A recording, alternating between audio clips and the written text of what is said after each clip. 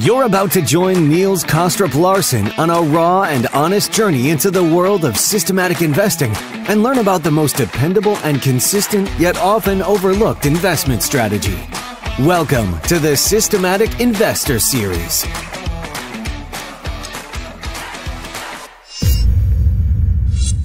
Welcome back to this week's edition of the Systematic Investor Series with Mark Rzepczynski and I, Niels Larsen, where each week we take the pulse of the global market through the lens of a rules-based investor. For those of you who are regular listeners, this podcast series is all about voicing our differences on the one topic that brings us together, namely systematic investing, using the often overlooked but very robust strategy of trend following. We hope that today's episode will trigger your curiosity to learn more by diving into the back catalog and listen to all of the past episodes that you may have missed, like last week's episode with Rich, where we took a deep dive into the new narrative about what trend following is and how to explain it, as well as the origin story of outliers. And we followed this up by publishing a summary of the episode on the toptradersunplugged.com website in the blog post section. So if you missed that one, I invite you to go back and listen to the episode and read the blog post. Mark, great to be back with you this week at the end of an eventful week, actually, and an eventful month, I think it's fair to say. How are you doing? How are things where you are? Very good. I'm just coming out of a blizzard out here in Boston. So we had a really bad snowstorm. I had 18 inches of snow. I think Boston itself had over 2 feet. So we'll be digging out, but it's supposed to be sunny and cold today. I'm ready to do a podcast as opposed to shoveling snow. Absolutely. We'll definitely make sure to keep you warm as we go through some really great topics and questions that have come in. Before, of course, let me just acknowledge those of you who gave left a rating and review this week. We so appreciate this. And if I could come up with a little ask, perhaps, of all of you, is to share these episodes, maybe with 3 like-minded friends. And to make it easy for you, I created a link called toptradersunplugged.com/share. So if you would send that to your friends or colleagues, then it's super easy for them to choose exactly which podcast platform they want to listen to. Now, with all that said, let's look at what went down this week. As economists debate the message Chairman Powell delivered to investors on Wednesday, the fact remains that the Fed continues to pursue emergency monetary policy. For evidence, one need only to look at the bi-weekly System Open Market Account Holdings report that was released this past Wednesday. The report, which essentially is the Fed's balance sheet, has swelled now to $8.3 trillion, up from $7.74 trillion in September. More than $500 million injected in the economy in the last 4 months. Much was made about the Fed beginning balance sheet runoff before the tightening cycle begin, but perhaps we should be more concerned that the Fed will continue to manipulate the yield curve lower at a time when they should be allowing market forces to do some of the work for them and push rates higher. Now, that's not to say that market forces aren't having any impact. The 2-year note looks to close this week at 1.17%. That's 17 basis points higher than last week's close. However, if you look at sellers of the 30-year notes, they were pretty much absent this week. And the long bond closed the week out pretty much unchanged. To put this into perspective, with consumer expecting 4.9% inflation over the coming 12 months, a measure by the University of Michigan survey, investors are willing to lock up 30-year investments at 2.09%. Now, historically, investors have demanded a yield to maturity of at least 100 basis points over the rate of inflation. Using that rule of thumb, the 30-year bond is 51 points. Yeah, I'll just repeat that, 51 points overvalued. Now, to be clear, if the yield to maturity of a 30-year bond was yielding 5.9%, the price would be 44 per bond, not the current price of 95, which is where it's trading. Even if one believed that the Fed would be successful in reducing long-term inflation back to 2.5%, the long bond is still overvalued by about 25 points. Now, bond math doesn't lie. Attention next week will turn to the January employment report that comes out on Friday. Consensus is for a more trend-like gain of 172,000, and that's a little bit lower than the 199,000 of new jobs registered in December. Given now the ongoing demand for labor, I guess we couldn't be too surprised if the actual number comes in around 200,000. Now, elsewhere in equity land on Thursday, a gauge of unprofitable technology stocks compiled by Morgan Stanley fully erased its COVID-era gains, sinking some 66% below its early 2021 high watermark. Trouble was also found in the world's second largest economy as Chinese asset prices have joined the Western cousins in full retreat, with China set to largely shut down for next week's Lunar New Year. The benchmark CSI 3000 index has slipped into bear market territory with its lowest close since September 2020, while an index of offshore high-yield bonds compiled by Bloomberg is trading at firmly distressed levels with a yield to worst of near 19%. In addition to all the Fed statements this week, I did come across a Bloomberg interview with GMO's Jeremy Grantham, who discussed the outlook of what he thinks is a super bubble, not just a bubble, and it's about to burst. I want to bring you in, Mark, after this long introduction, just to touch on some of the things that have caught your attention from either a market perspective or some of the other stuff that you follow. What's catching your eyes at the moment? Well, I think the overall theme of the first few weeks of the year is that we're not in a crisis. This is a correction in the market. And what I would sort of say, it's almost a return to normalcy. And when you think about the difference between a crisis and normalcy, a crisis would sort of say there's overreaction. There doesn't seem to be rationality in the behavior of prices. The correction that we're seeing now in the equity markets seems to be more of a return to normalcy because the drivers that are causing prices to fall make perfect sense. We're having slower growth. We had, let's say, global growth was about 5.9% last year. The IMF reported at first that they expected that 2022 is going to be 4.9. Now it's 4.4. So if you have lower growth, you're going to have lower cash flows that are generated for companies, and so valuation will be lower. So you're expecting 4 Fed hikes. Okay, that means that the discount rate is going to go higher. So if you discount forward cash flows, those should be lower. Equities should go down. And there's an interesting thinking about equities where they say that there's actually a duration for equities. The duration is when the cash flows come for companies. Some companies have more of their cash flow sooner. Others, let's say a high growth company, is expected to have the cash flow further out in the future. If you have cash flows expected further out into the future, if there's an increase in the discount rate, it's going to have a greater impact on prices. So we'll sort of say the long duration equities, such as we'll call most of the tech high flyers, are actually been hurt more than they will call it the low duration stocks. So everything that we're seeing so far this year makes perfect sense, not extrapolating your own forecast, but just from what we're seeing in the actual data right now. I couldn't agree more. And actually, another thing that I think people need to pay attention to that is also a return to normalcy, and that is we suddenly have, yet again, positive correlation between stocks and bonds, which we haven't seen consistently for quite a while, but that is the norm. But I think people have kind of forgotten that when equities fall, bonds don't have to go up in price.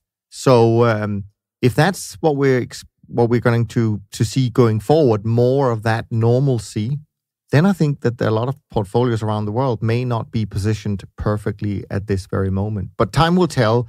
Let's review what's happening in our trend land, and then we're going to go back to, I'm sure, a lot of these topics as we get into our discussion. So on our side, in terms of trend following, we had a pretty strong week, and actually a month and also a week, actually, that showed some strong anti-correlation to equities so far this year.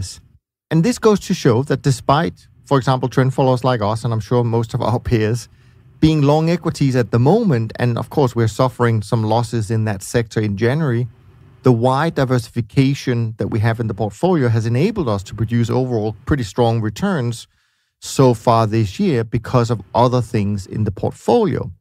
And this is what it means to be an uncorrelated investment, where even if you kind of know what the equity markets are doing, you can't really tell for sure what a fully diversified trend following strategy will do in response. And this is actually a very valuable attribute to have when you look at your overall portfolio, and of course why we argue in the nicest possible way, I hope, that people should include that in their portfolio. Now, specifically for us, the performance drivers this week, they were pretty widespread across the portfolio, with only the equity sector contributing with a net loss. But we did see gains in currencies, fixed income, energies. They were the main gainers, but also grain, soft, and metals had a profitable week. My trend barometer, actually, after having been a little bit kind of weak for 3 months or so in Q4, has suddenly woken up, and it closed Friday at a pretty strong level of 66, which I haven't seen since September of last year. So that's a nice number, and actually confirms what I'm picking up from the very early data. We're obviously not quite at month end, but the early data for the industry for January looks pretty robust. In terms of volatility, the week turned out to be another kind of wild ride for the markets, with the S&P finally putting in an end, at least for now, to its losing streak. Yet it was on course for the worst month since March 2020, as it closed the week at 44.32, which actually was up 0.7%, but still down around 7.5% from its record high in January 3rd. And I think I'd mentioned the lack of panic in last week's market wrap, as demand for puts was pretty muted, but it didn't take long for an abrupt change in sentiment this week. Monday morning saw a deep plunge in the S&P 500, about 4% from Friday's close, alongside frantic put buying, and the index was approaching correction territory. However, the pendulum swung back really quickly as US large caps had its biggest comeback rally since 2008, with the S&P 500 closing the day in the green. Now, the remainder of the week saw the S&P 500 calming down as market participants mulled over better than expected GDP numbers on Thursday. And interestingly, on a close-to-close basis, the S&P 500 had an extremely low realized volatility, about 15% annualized, which is only slightly above last year's average of approximately 13%. Yet the intraday ranges this week paint an entirely different picture. On our side, we had to record a small loss for the week, about 60 basis points in our volatility strategy. Now, for my trend following model performance, which, by the way, you can see in the monthly report that we now put up. You can see the long-term track record and all of that good stuff. And we're not quite at month end. We still have one trading day left. But anyways, it's maybe not going to change much. But it was a slight positive week, even though the month looks like it's going to end down about 1.25%. And I attribute that probably to its short-term nature or medium-term nature, where it's been caught a little bit in some of these counter-trend moves that we've seen, both in energies and in equities and in fixed income. The performance so far, Group 1 down 1%, Group 2 up 0.25%, and Group 3, the fast reacting, down 70 basis points. The best sectors are going to be, so far, energies, grains, and short-term interest rates. Not surprising, I guess. And the worst ones are equities, base metals, and precious metals. Single markets, the best drivers so far this month is, and therefore this year, US 10-year notes, the euro and gas oil, and the worst markets so far, it's all equities. It's the Swiss market index, it's the Australian SPY, and it's the German DAX. In terms of riskiness, it's gone up a little bit, the risk to stop, meaning if all positions get stopped out on Monday, the strategy would lose around 10.22%, and that's up from 8.69% a week ago. Now, before we dive into today's question, let me just acknowledge the other questions that came in also this week from Carl, Akul, and actually from you, Zack, who's got a question in this week. But you have another question, and they're all addressed to other people, the other co-hosts. So we appreciate all that, and we'll bring them up as the relevant co-host joins me in the coming weeks. But there was one specifically for Mark from you, Zack. So let me read that out loud. Zack writes, I did read Howard Marks' latest memo selling out, and his comment about retail investors tend to be trend followers got me thinking about how one decides when to sell and my experiences as a retail investor, which I'm currently. Before my adaptation of trend following principles to my investment decision-making process, I found that deciding when to sell an investment was a tougher decision than making the purchase decision. Personally, I feel that applying a systematic trading system, one entry, one stop, one trailing stop, has improved my investing performance because it has clarified and simplified the selling decision-making process. So my question is this, and I believe this would be a good one for Mark. Has there been any research into how systematic trading rules improve someone's selling decision and how that affects performance over a discretionary process? If so, where can we find the research papers? Because I would be interested in reading them and comparing them to Howard Marks' arguments in his latest selling out memo. So thanks for that, Zack. And Mark, what are your thoughts? Well, I think this is a very good question because I think that many people view that entry is the real problem with any kind of model.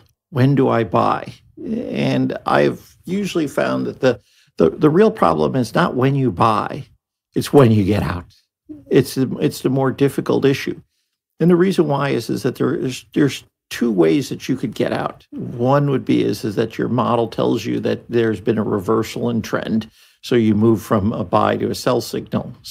And if you have a model that's we'll call it a two-phase model, that means you're either going to be long or short, then you don't really need stops. What you do is you just sort of say that, well, I'm either going to sort of say that I have a long trend, and if there's not a long trend, there's a short trend.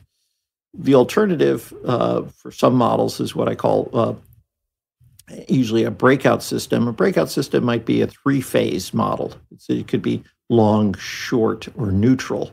And that'd be if the market is in a range bound, then you don't take any position. A little bit harder to model, but again, is that it's easy to figure out what the entry points. The tough part with trend following in general is the use of stops. And the use of stops tells you, okay, if it goes below a certain level of price, I will exit my position. And I always view that a stop is telling you your model is wrong, so therefore it's time to reassess. And so reassessing is that you take yourself out of the market and you limit your losses. The tough part about setting up with stops is that you have to figure out when to get back in again. So once you're out, you're out. And now you have to sort of say, if you hit a stop, but your trend is still telling you to be long, you get back in at a certain time. There has been some highly mathematical work on stop losses that suggests that stop losses do not help, that they actually sort of hinder you, that it's better to just determine whether to be long or short, or to use your model to determine entry and exit. I have looked at a lot of different models. Everyone believes that, if I put stop losses in automatically, by definition, I will get better results for any model I have. And that's not really true. You can have a situation that when you add in stops, because it takes you out of a lot of trades that could turn out to be very positive, you actually will get worse risk-adjusted performance with stops than without. So we'll sort of say that the exit issue is a very difficult decision, but it still gets back to the whole issue is that you have to have discipline. Now, I read over Howard Marks's argument, and one is that he he always sort of argues, and this is a trope that many people use, that, well, retail investors are trend followers, and that's sort of the silly, not smart money, and you don't want to be that. When I always say that there's a difference between retail investors that are trend chasers than someone who's a systematic model builder who could be using prices to follow trends. A trend chaser who could be chasing themes, they could be chasing prices without a system or disciplined approach, will be a loser in the market.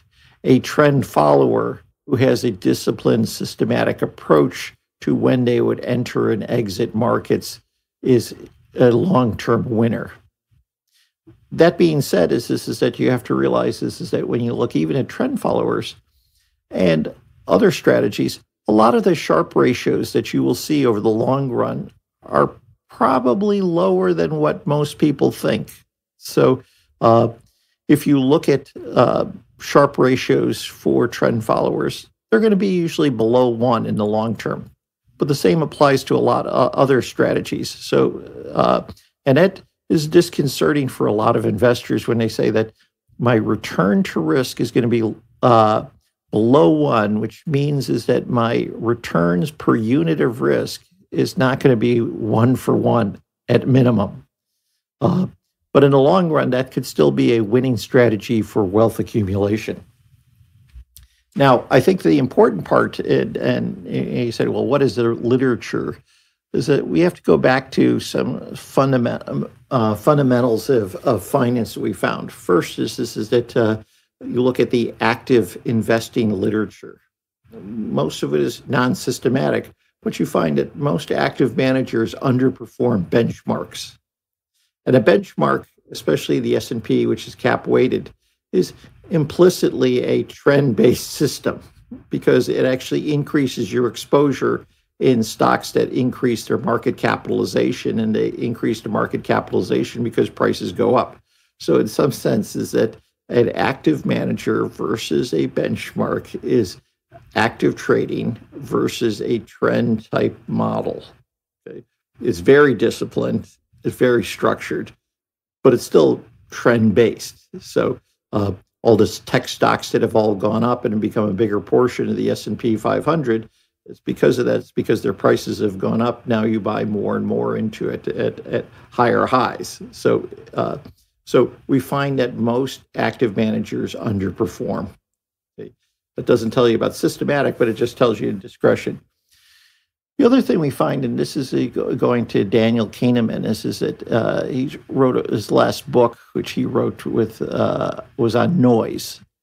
And the key that they find with the noise trading is that what you reduce noise by being systematic in your approach, so that if you see the same situation a year from now that you saw today, you will take the same action. If you didn't take the same action, then that's what actually creates noise. And so if you want to be a better, quote unquote, forecaster, if you want to be a better manager, you want to reduce bias and you want to reduce noise. Bias is if you're trying to hit a target, how close are you getting to, or is there a systematic difference of where your average is relative to the center of the target? And noise would be the spread around the target. So you say like, well, you want to be able to reduce bias. Okay, so you got to get your forecast as close to the actual target as possible. But just as important is that we want to reduce the dispersion and the spread. And you could do that by being systematic. So, and I think the important part is I was reading some piece on machine learning, and this person called Cesar Hidalgo had an interesting comment in that people judge humans by their intentions, but they judge machines by their outcomes. And I think that's really important when you think about trading and your investment performance. You're not being judged by your intention. My intention was to make money. My intention was to get good risk-adjusted returns. And we'll sort of say if there was a person doing that, and they say, "Well, I wasn't successful," but I really had good intentions. You'll say, well, we'll maybe give him the benefit of the doubt. Machine, we don't sort of say, well, he was intending to do well. You just sort of said, did it perform or did it not perform? My machine is my auto. It doesn't have the intention that it was supposed to start in the morning on a cold morning. It says, did it start or didn't it start? And when you think about your investing, should be that type of, it should be machine-like in the sense it's repeatable, so we reduce noise, and and we judge it by its outcomes and not by the intentions of the models that we have. So now that being said, is when you talk about, well, what is the risk that we face, when doing models? This is that I also came across. I wrote about this, late last year. There's a great quote by Cornelius Vanderbilt, sort of the Commodore. He said, "Any fool can make a fortune.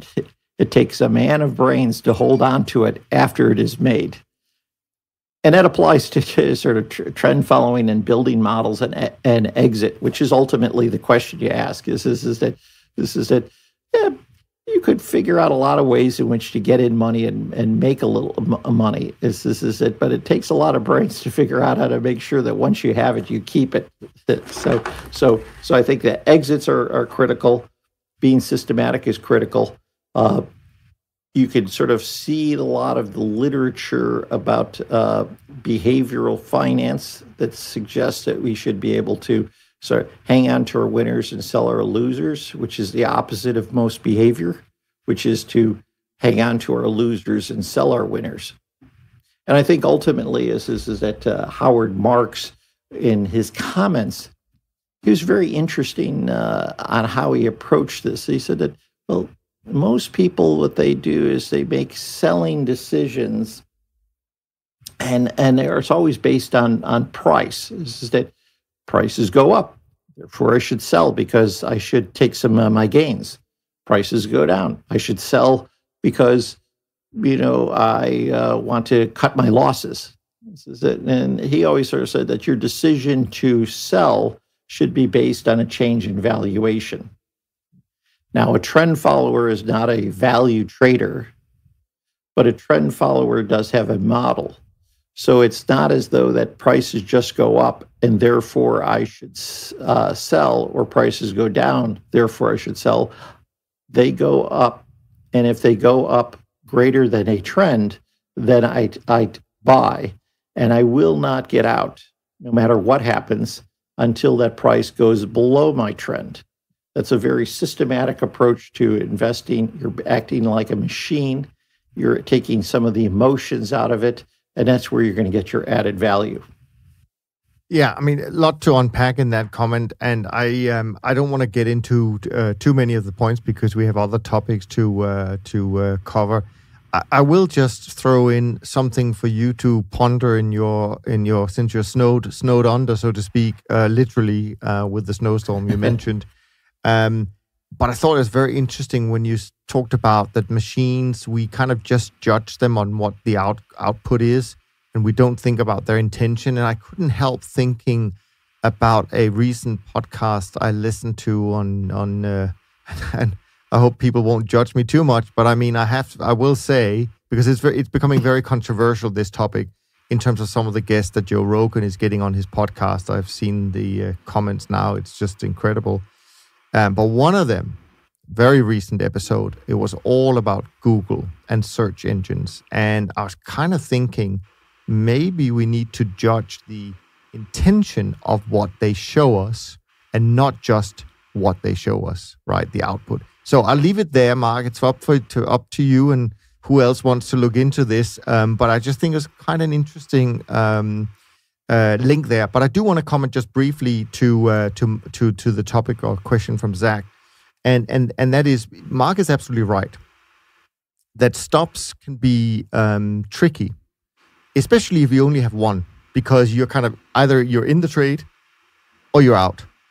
So this is why we as trend followers, and I know it takes a certain amount of capital to do so, but this is why we use multiple entries and multiple exits. So what we're trying to do is not to be very precise about how the trend is going to develop and how it's going to reverse and when it's going to reverse. But we actually just want to do the best we can in an uncertain world by scaling in and scaling out of these longer term trends, because otherwise it is there's maybe a little bit too much lock or unlock involved if you just use one time frame and you're either in or you're out. But that you have to start somewhere, and it's probably better to start there than not to have a stop, I would argue. But I do agree with you, and I've said this on the podcast over the years, that I, to some extent, believe that the exits are more important. Of course, Jerry would say he's going to be on next week, so he can always comment on this, of course. He would say, yeah, but the entry is most important because you have to get into the trades. Obviously, I'm not arguing with that. That's clear. But to me, it's always been, from the point of view to say, if you look at a chart, it's pretty easy to see where the trend began, that initial breakout. So coming up with rules as to how you want to capture that entry, I think is easier than to figure out a good rule for how do you know if that trend has turned or if it's no longer valid. I just think it's harder. Let's put it at that. But they're equally important, of course. So I kind of agree with what you said. Right. I think the big point that you made that's very important when you use different lengths for entry. Trend following is ultimately all about smoothing. What you're taking is data that's very rough, and a rough data is your raw data, and this is going up and down, up and down, and up and down. And so the whole objective of a trend follower is say, how do I find a signal in this noisy data, this rough data? And one way in which you could be able to help yourself out is to use different periods of smoothing. So if you, let's say, have a stop loss that's just using on the rough data, is that if there's a big intraday move, you could get knocked out of a position that maybe you should keep. So sometimes that you'll use people use a trend following model without a stop, but they'll have they'll use, say, 40 days for one moving average and 5 days for another. 5 days is smoothing out some of the roughness in data. So there's ways in which you could be able to get around the issue of large intraday moves that could knock you out of positions with stops, and that's by using different smoothing constants. So now, when we're talking about the intentions versus outcomes, I always think of the comment that I once heard is that facts don't have feelings, and this is ultimately is you sort of say that the idea that facts don't have feelings is fundamental to trend following, because you're just looking at the prices and you're sort of saying, I'm not sort of saying what it feels like the market should be doing, but you're saying that it just is that this is the fact. The price says X on the close. This is what the open is. This is what the range is. I'm not going to judge that other than it is what it is. I'm not saying it has feelings. I'm not going to put judgment in it other than this is what the market is telling me. And it's one of the topic areas that we were going to talk about, because I was having this discussion. I said, there's a difference between what markets should do versus what a market is doing. Yes, I'm going to stop you right there, because I know we're going to come to it in 10 seconds or maybe a little bit longer. But I just want to intersect one thing, because I think you bring up a really good point, and that is, in a sense, trend following, it's really factual, right? It's evidence-based. The price is the price, and that's what we use. We can't argue with that. So in all of that, you could say, yeah, there's no emotion in trend following. But all I can say is, when you implement trend following, it brings out all the emotions that you have, because it's going to be joyous sometimes, and it's going to be painful another time. So that's the fun part, where the emotions do come in. Right. And part of the idea is to take all of that emotion out of it. This is that if you're being emotional and you're a trend follower, you have a problem. You're sure. Now, that doesn't mean that you can't be frustrated, but the idea is that, I could be emotional, but I still will sort of say that the model is telling me what to do. So, yeah. And if you want to continue with that topic, let's just dive into it. It doesn't matter. So you're right. I mean, the difference between should and is in investing. I mean, what are your thoughts? Yeah, on that? and I want to get back to just to close out on the one thing about the Howard Marks comment. Because Howard Marks was arguing that you shouldn't use price as an indicator for when you should sell. So that it's a loser's game to follow price to making selling decisions, because there's rationalizations for why you should sell if the price is going higher, and there's rationalizations for selling if the price is going lower. His fundamental view is that the only thing you should use to determine exit and sale of a position is value. That value is fundamental, and value is not equal to price. Okay? A trend follower would sort of say, that may be true, but I don't know what value is. So therefore, I'm going to sort of just focus in on price. And so he says, and this is the way both Howard Marks and trend followers could exist, because Howard is saying is that I don't care about price. That's just telling me what the opinion is of others. All I care about is the value of the company and what's the fundamental. And as trend followers say, I don't care what value is, because I don't know I don't know how to define that, and I can't figure it out for sure. All I care about is what is the opinions are placed in the marketplace.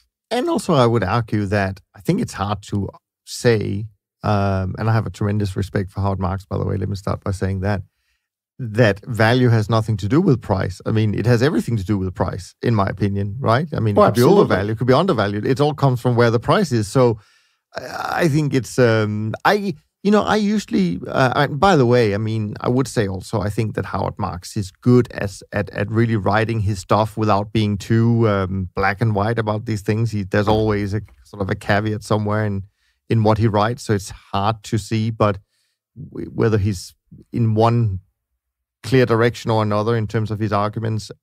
But I will say with this particular memo, I was certainly less in agreement with some of the thoughts that he put forward, but that's just my take on it. People have to put their own spin on it. Well, it's always very thoughtful, and I think that I've laid out the two extremes. And what we'll find out is that the two extremes could both coexist, okay, and they could both be able to make money. And they may not actually agree in how is a market price determined. It's going to be actually tied ultimately to value, and then the weighted opinion of all of the people out there who trade, who make up that price. So it's the weighted opinion of all of the value statements that people put together in price. But talking about this should versus is. Sure, let's do that. I think it's and only because we're in a podcast and you want to try to keep things short, so we're going to sort of cut it to sort of extreme views. Is that the value person or the person who's looking at fundamentals always say, this is what markets should do. And because it's a should statement, we'll say that there's a difference between where the price is and where it should be. And the should trader will sort of say, I'm going to trade based on the difference between the two. So the price of some tech stocks should be lower, so therefore I'm going to sell. The price of tech stocks should be higher because they're going to control the world, because they're going to generate so much cash flow in the future, so therefore they should go higher. The trend follower is taking a different view, is say, the market is doing this, is telling me this, that's all. So therefore, it's because the market is, therefore I'll just sort of react to what the prices I see in the marketplace. If markets are moving higher, well, then I will just follow that particular price, because it says that if it's above a certain moving average or there's trending in the market, then that will tell me what my action would be. I don't impose an ought to do or should do. Now, that doesn't mean that there isn't the use for information in an is world. You could say markets have been doing this or have a certain probability of doing this. And so I can be able to sort of say, given this probability, this is what will happen or likely to happen. But I think there is a difference between a should and is trader. Yeah, but it's funnily enough, you can actually combine them in the trend following world, because you could say, well, the market is moving up and therefore I should be long. Right. Well, we're sort of talking about the valuation, but ultimately, I know. This gets down to one of the fundamental issues of trend following, is that there are a lot of people will sometimes say that, well, I don't make a forecast because I'm a trend follower. I'm just following the prices. But you are making a forecast. This is that everybody makes a forecast. If you're a trend follower, your forecast is that if the price is going up, it will continue to go up. That is a forecast. You are making a prediction. So you're saying is that I have more sort of belief, or I feel that there's a higher likelihood that prices will go up because they have gone up in the past, is more likely than prices will go up because I know some fundamental information, or I know the linkage between what the Fed chairman might do or what future cash flows might look like, and that is my determination of why the price will go up. So both are predictions. It's just, where are you going to say that there's a greater likelihood for one to be successful?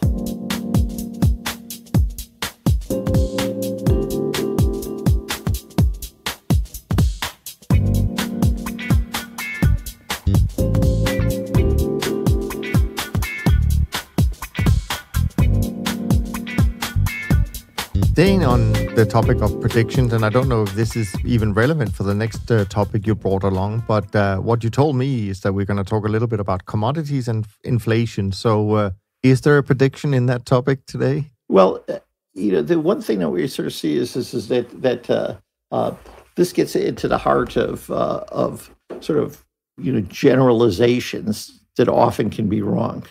So I think that the view has been, well, commodity markets you should invest in because we're going to get higher inflation.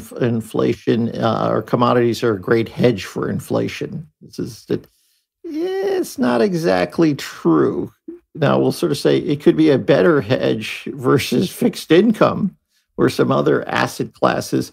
But if you look back over the last year, is that if we'll sort of say that inflation is the general increase in price levels that may be associated with, excess money or excess demand, what we find out is that if you look commodity by commodity, this is that there are supply or specific supply or demand issues for why some of the key markets and commodities have gone higher. And what you could easily sort of see, for example, is that we've had a huge increase in coffee prices. A lot of that is all weather related. We had wheat and corn increases, also weather related. Recent issues of natural gas. We see the most recent, this in January, is weather related, which is also very seasonal. But at the same time, there's also been an increase in demand because of shifting behavior in Europe and such. So commodities markets are an aggregation or a commodity index is an aggregation of all these individual markets. And all of those individual markets often may not be tied directly to an inflation story that's associated with the Fed or with aggregate demand. It may be related to localized factors, and that means that they could be transitory and they could reverse if we have a different weather pattern. We could easily sort of see that, especially for row crops, they usually, if you have a bad season one year, not unless you have repeatable weather the next year, this is that excess in shortage of supply in one year will be offset by greater planting in the following year, which will then cause a reversal in prices.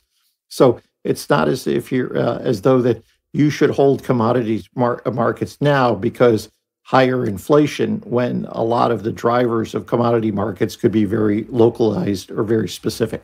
No, absolutely. And it's been interesting to follow the whole debate you see and on various medias and social media as well, and in the press and all of that. For example, and again, I'm not picking on anyone particular here, but I certainly feel that part of the argument from the Bitcoin crowd, for example, has been, oh, but Bitcoin is a great hedge for inflation. Well, as soon as inflation actually starts to turn up, which it has done in the last 6-8 months, Bitcoin is down 50% from its high, right? That's, doesn't strike me as a very strong correlation between inflation and Bitcoin, because, as you say, there are probably other factors playing in. The same could be said about gold. Everybody's been talking about, oh yeah, but gold will start to move higher when inflation comes back. Well, inflation is here, and gold is not moving higher for the moment. And so this is very, very interesting because some people truly believe in these kind of statements. And this is the hard part about, we go back to Milton Friedman. He always said, inflation is always and everywhere a monetary phenomena. Unfortunately, we found out in the post-Great Financial Crisis period that it doesn't seem to be the case. And I think that all of the transitory inflation arguments that were brought up by Powell last year was like, well, it's just a supply congestion. Once the supply congestion is done, we'll get through this, prices will come back down. Or, there's other localized issues, it'll come back down. And so the idea of even the concept of what is inflation or how do we measure it, or when we use that term, it's more complex than what we give it credit for certainly what you learned in your intro macro courses. Now, in commodities, there are a couple themes that are really picking up that would suggest that prices could go higher again for this next year. And one of the major themes that I've been talking about, and we see this in all the backwardation in futures markets these days, is that we're really moving from a just-in-time inventory management to a just-in-case inventory management.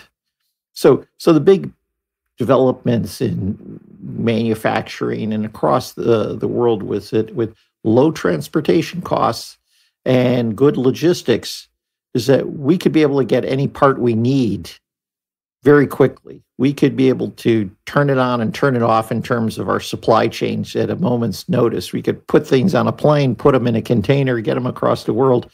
And so therefore, we don't need to hold inventory.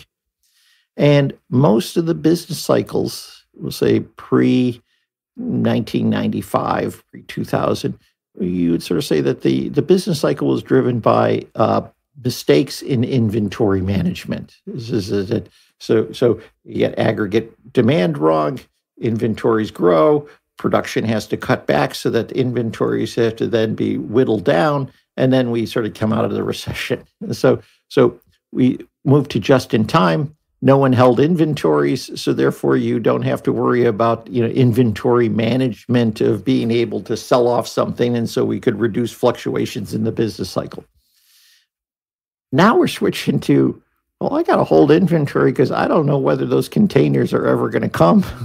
I got to hold more inventory of oil because I don't know whether there could be a disruption. I have to hold more inventory of grains or coffee because I don't know whether I'm going to be able to get it in time for my manufacturing process, or even if I'm Starbucks, can I get the coffee in my warehouses? So I've got to move to just in case. If you have a just in case world, you have more convenience yield. If there's more convenience yield in just in case world, you should see more backwardation in commodities. And we see that, for example, in the oil market, natural gas market. We see it in the wheat market. You see it in the corn market, soybean markets. They're all to different degrees, but a lot of the markets are usually showing in backwardation. And I think a lot of that has to do with because people are holding more inventory than before. So I think that's a major theme in commodity markets. The other themes is capital expenditure. This is that because we're moving more to a green world, okay, there's been less capital expenditure into oil market and infrastructure. This is that even the boards of major oil companies are starting to become more green, so they're changing their focus. By changing their focus, we're going to sort of say there's going to be less money put to the exploration for different extraction metals, extraction commodities like oil. And if that's the case, is that there's more likelihood that we're going to have supply disruptions. And I think that even when you think about in the traditional grain markets, is that natural gas prices go up, fertilizer costs go up for nitrogen.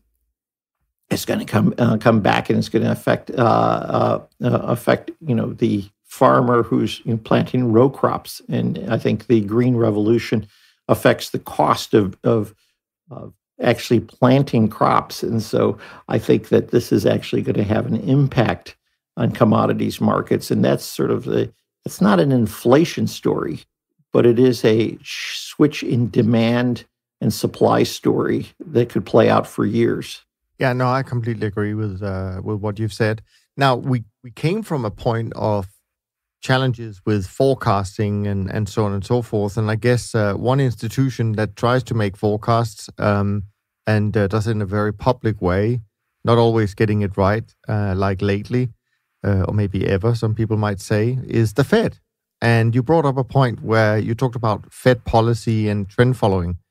Tell us more. Well, the one thing I sort of say that everyone says like, well, the Fed is going to start raising rates, and so therefore that should be a good trend environment. And I sort of say, unfortunately, is I have to be, I have to say, well, let's just wait a minute. Is that they're expected to have 3 to maybe 4 hikes this year. Well, the 2-year has already moved from about 14 basis to 117. So in a 2-year basis, we've already sort of increased 100 basis points in 2-year rates. So some of the Fed hikes have already been baked in. So we'll sort of say that from the lows for the 10-year, we're probably up around 55 plus basis points. So we've baked in at least 2. So we'll sort of say that our markets are always forward-looking. So therefore, is that some of the expectations for what the Fed might do has already been embedded in price. So as a trend follower, that money has already been made or should have been made. Now we can only make money if there's going to be a change in expectations. And so in some sense, is that it's hard for, as a trend follower, to say, okay, I should make more money because the Fed is going to do X going forward, because some of that has already been discounted in the market. And that's important to realize when you look at what is the potential for trend following. You have to say, what is the potential for trends going forward, not what's already been discounted. Yeah, I think where Fed policy and central bank policy in general, I think, plays a role in trend following is also how successful they are, generally speaking, in achieving their goals. And I think part of it's interesting because the narrative that we've heard so long, and certainly I've been part of that narrative to say, oh yeah, but trend following has had a rough time the last few years. Well, we've just had 3 or 4 at least 3 really good years for trend following as an index. I know there are obviously differences in terms of manager by manager, but the indices of trend following has actually done really well in the last few years. So, I think we need to retire that narrative. But the reason why potentially the teens were challenging was the fact that central banks were probably quite successful in achieving this stability. So I think where I see kind of a link is central banks, either if they get it really wrong and they're hopelessly behind the curve in what they need to be doing or should have done already, and so on and so forth, I think that can create some interesting opportunities for trend followers. If I think back from when I started my career in the 80s, back then, and people may have forgotten this, but back then, the major economies in the world were not synchronized. So if Japan was doing well, other parts of the world were not doing so well economically, and so on and so forth. But very slowly, these curves, these cycles got synchronized, and the whole world got started to move in sync. And then what happened? was the central banks managed to keep GDP growth, pretty stable. Let's put it that compared to history. And I think if we get to a new sort of future where some of that synchronization gets out of whack, I actually think that the moves or the changes in GDP, and maybe COVID was the trigger, who knows? Because clearly we've seen some big moves in GDP, both to the downside initially and then to the upside and all of that stuff. So if some of those things come back and we start seeing the whole world moving in the same direction and not being stable, like everything, you could actually expect maybe some big moves. And one of the things I've noticed, because I think it's on your list as well of points, is just to start to see what happened this month in some of the currencies. I mean, New Zealand dollar down 4.5%, Australian dollar down 4% towards the dollar in a month. I mean, it's been a while since we've seen moves in currencies. And in fact, if I look at, and I know this for a fact also from some of the peers that I follow, currencies has been the worst sector for us for a long time. I would say 10, 15 years at least, where there's been no opportunities really in the classical G7 currencies from a trend following perspective. That might be changing. Right. And if that is changing, that's good news because it's a relatively big risk allocation because it's such a liquid market. Anyways, just trying to make some of your points. The currency markets are really important because a currency is just a relative value trade. It's the relative value trade of one economy versus another. If all of the monetary policy and fiscal policy is synchronous, you're not going to have any moves in currencies, and it's always going to be noise. And so we talked earlier about Daniel Kahneman in his book on noise, and so he said that systematic trading can reduce noise. But at the same time is that if there is only noise in markets because the underlying fundamentals are stable, then there's no way that you can exploit that as trend following because ultimately trend following, as we always say, it's price-based, but it's also related to the long-term fundamental changes in the drivers of that market. So if we see that there is a long-term differential or spread between interest rates in the U.S. versus Europe, is that's going to be reflected in currency markets, that's going to be reflected in price trends. So if there's a long-term differential and in inflation between one country and another, that will be expressed in currency markets. If there's a long-term difference in growth, and we'll sort of say that there have been sort of I hate to make big generalizations, but we'll say the 90s and the early 2000s were the period of what Ben Bernanke called the Great Moderation. And he said some of it was, about half of it was luck, and half of it was, good monetary policy of inflation targeting. Inflation targeting was used across the world by all central banks. They all got on the inflation targeting bandwagon. So everybody was following the same mantra, 2% inflation. And so if you get there, you're going to have very little variation in currencies. Then we had the great financial crisis, and then everyone got in the mantra that we got to do quantitative easing. So everybody was doing it. And so everybody was following the same things. Everybody drove their rates down to zero.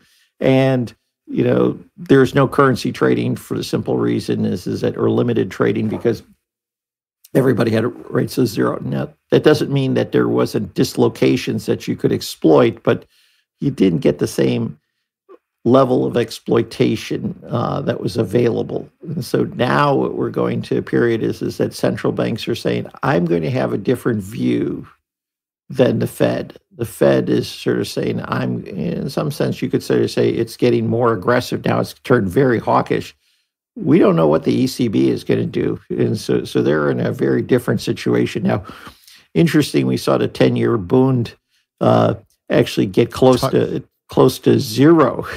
Like, hooray, we're back to zero. Holy smoke, it hit zero. And then it came back off. And then you sort of say, that has nothing to do with, other than the fact is at some point they said, like, okay, the inflation is just so out of control that I've got to be selling off some of this stuff. And so the clearing price got close to zero. So but we haven't seen a change in ECB policy yet. So we're seeing divergence in central bank thinking, action, and divergence. And what we'll sort of say that trend following and price-based systems do well when there's higher dispersion across economies, across markets, and across behavior. And we're seeing higher dispersion in stock prices. And so I think that active stock pickers are going to do better in that environment. But you see higher dispersion across all markets, and we're going to have a chance to be able to do better across markets.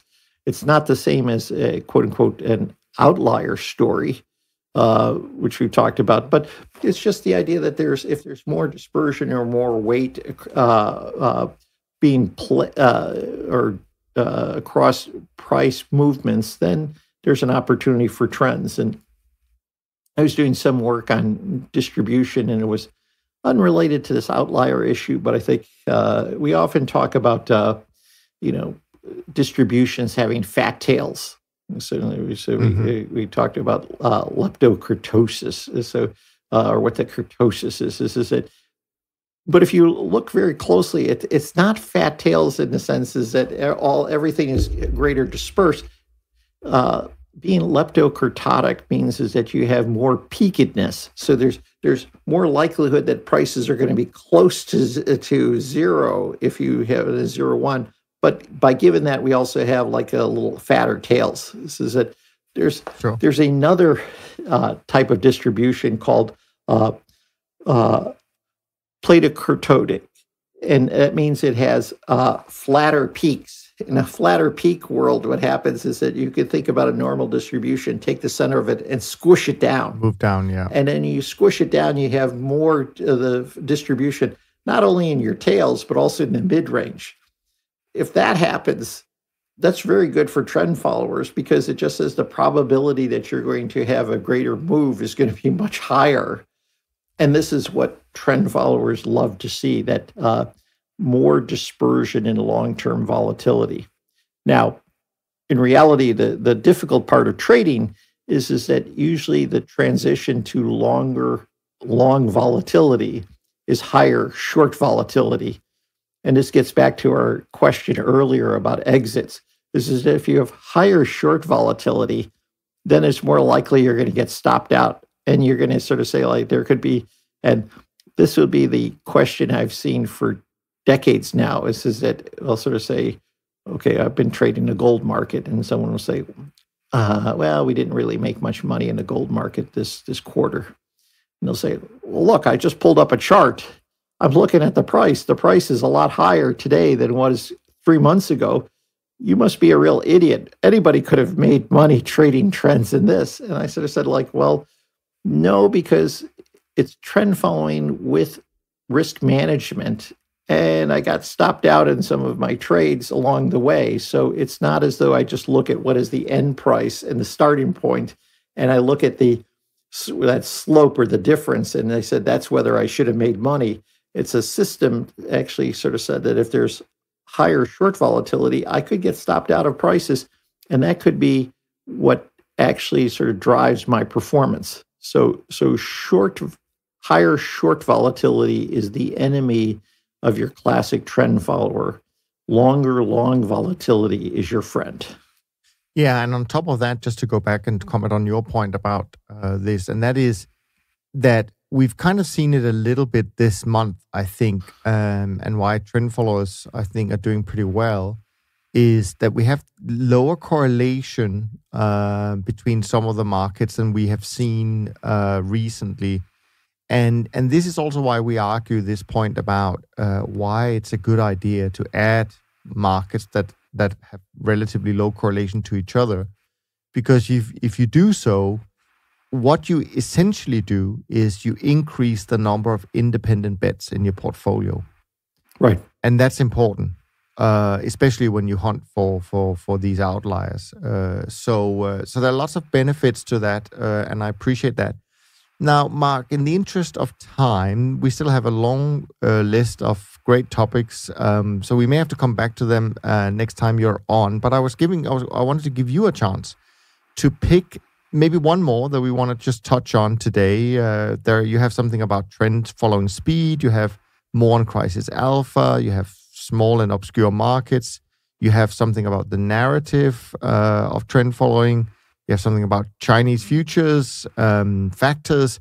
What do you want to finish off with today? Well, I think the main thing I like is that looking at just the environment for January and what we have going forward. And so the other topics are all very interesting. And I guess you're going to have me come on again to talk about some of these. Oh, we wouldn't want it any other way, Mark. But issue and when we talk about crisis alpha, when you look at different crises, some are very short-lived. Okay, so March of 2020, you could sort of say it was less than a month. It was just, there and gone. And the ability of trend followers to exploit that was fairly wide across the choice of trend followers. Some did well, some didn't. Okay, so this January is not a crisis. So when people talk about crisis alpha, I wouldn't sort of classify this. This is and this is when I initially talked about this return to normalcy, is that this is not something that that is an overreaction. People are behaviorally, scared of something, that they're exiting the markets because of fear. What we're seeing is that growth is lower, so that is trend is going down. We're seeing that Fed hikes are imminent, so that it means that interest rates are going up. We're seeing uncertainty. If you especially look at the University of Michigan survey, the survey levels are probably they're lower than what they were in April of 2020, right after the pandemic. And that's taking into account the fact that the survey was done in March. It doesn't really count. So I'm looking 1 month out. This is that the numbers are horrible, and you look at surveys.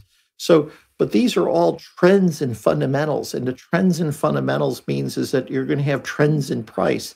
So this is not a crisis, but this return to normalcy is actually going to lead to longer term trends, which means that holding a diversified portfolio of other assets that can go both long and short seems to have very strong relevance. And I'll end up with the final comment is that there's some interesting research done by Richard Enos. He's a pension consultant, one of the first quants in pensions. And he was looking at the endowment model. And he said, let's look at a lot of university endowments, and then let's look at their beta. If we include their private equity and their international and other stuff. You're saying that most of them right now is that they've all increased their equity exposure. Some are close to 90+% equity if you look at what their beta exposure is. So there is no diversification in the endowments. That they may have had diversification 10 years ago, but they've all got on the equity bandwagon. So they have this huge allocation and huge beta exposure to equities. And what happens if, let's say, we return to normalcy? What they really need is some other asset styles that are going to be able to adjust quickly to a change in the normalcy of the market or this return to normalcy. And they're not going to get it from fixed income, because the fixed income has actually been positively correlated this month. And this is that our traditional hedge for the last 30 years is not working. So that would argue is that you'd want to have something that can be able to be more diverse and be able to go long and short. And if you find out that your fixed income isn't working, then the one thing you want to have is a strategy that might actually be able to go short bonds, so that they could be able to take advantage of those trends if they materialize in the fixed income world. And so I think that if we look at the first quarter, this is that trend following looks like it has a more value to investors. And we've been doing some work for a client on what is called completion theory. And completion theory is say, like, let's look at the risks in the portfolio and see what you can do to plug in strategies that would sort of complete the portfolio or eliminate certain risks. And trend following is a great asset for portfolio completion in terms of being able to change the mix of your risk exposures quickly and dynamically in a way that you couldn't do if you had to wait for the investment committee to do that change themselves, and they only meet quarterly.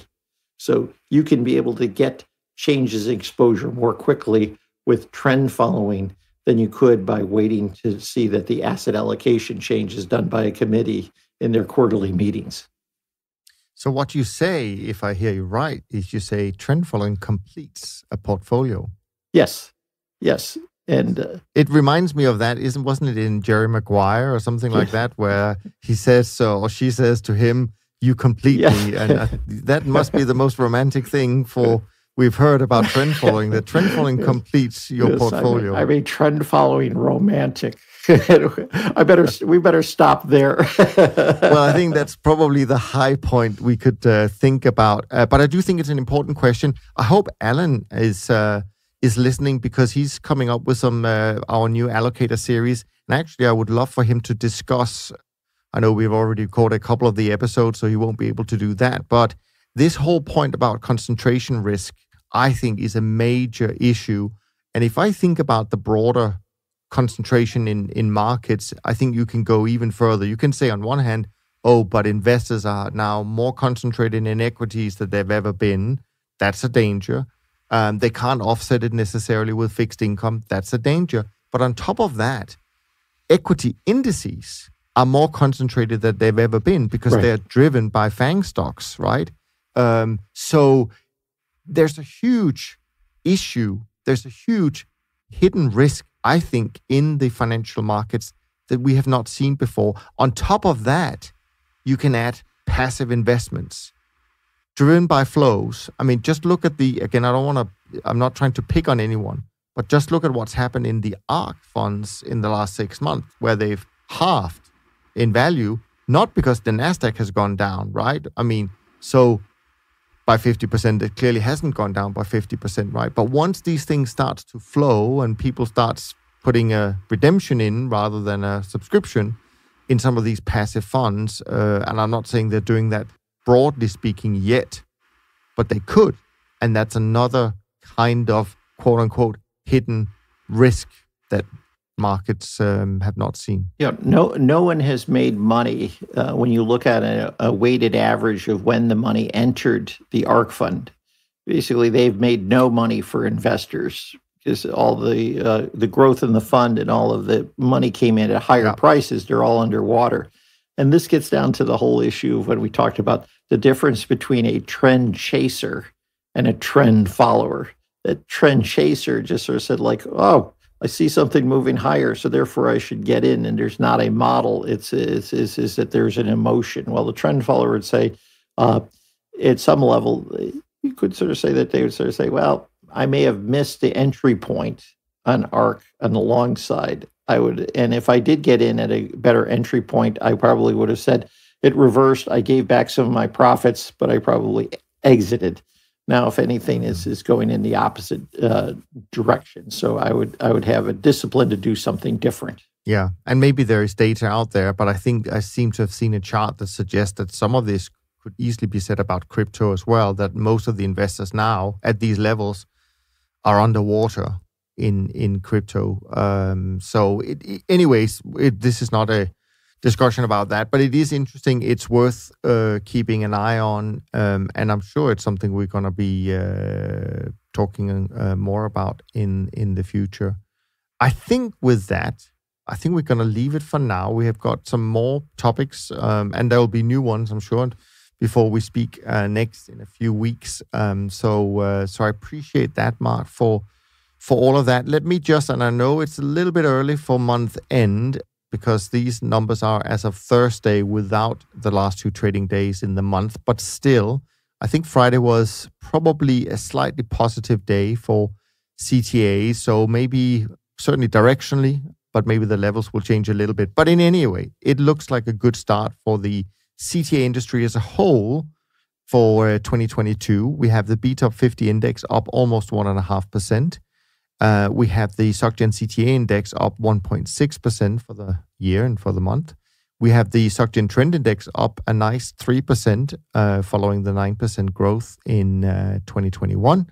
The Short-Term Traders Index has come back strong, up 1.76% so far this month. As I mentioned, my trend barometer is recording a 66 number, which is a strong environment for trend following. We have the MSCI index down 7% so far as of Friday night. Not a great start to that year. And as we've talked about today, positive correlation, meaning that the World Government Bond Index is also suffering in January so far, down 1.3% as of Friday night. Next week, I am joined by the one and only Jerry Parker. So that's going to be a super fun and educational conversation. So do make sure that you send all of your questions to us so that we can dig in. You can email them as usual to info@toptradersunplugged.com, and we'll do our best to bring them on the show. And of course, you're always able to follow all of us on Twitter, where from time to time we do manage to share some good, solid information. And of course, make sure you come back to the Top Traders Unplugged website, the new website, on a regular basis, as we are starting to post more content every week, and also the daily trend barometer and the daily score resources are now back in full operation. It's taken a while to get the last data up and running, and I have a feeling we're going to be doing more interesting stuff in the future as well. From Mark and me, thanks ever so much for listening. We look forward to being back with you next week. Until next time, take care of yourself and take care of each other. Thanks for listening to the Systematic Investor podcast series. If you enjoy this series, go on over to iTunes and leave an honest rating and review. And be sure to listen to all the other episodes from Top Traders Unplugged. If you have questions about systematic investing, send us an email with the word question in the subject line to info@toptradersunplugged.com, and we'll try to get it on the show. And remember, all the discussion that we have about investment performance is about the past, and past performance does not guarantee or even infer anything about future performance. Also understand that there's a significant risk of financial loss with all investment strategies, and you need to request and understand the specific risks from the investment manager about their products before you make investment decisions. Thanks for spending some of your valuable time with us, and we'll see you on the next episode of The Systematic Investor.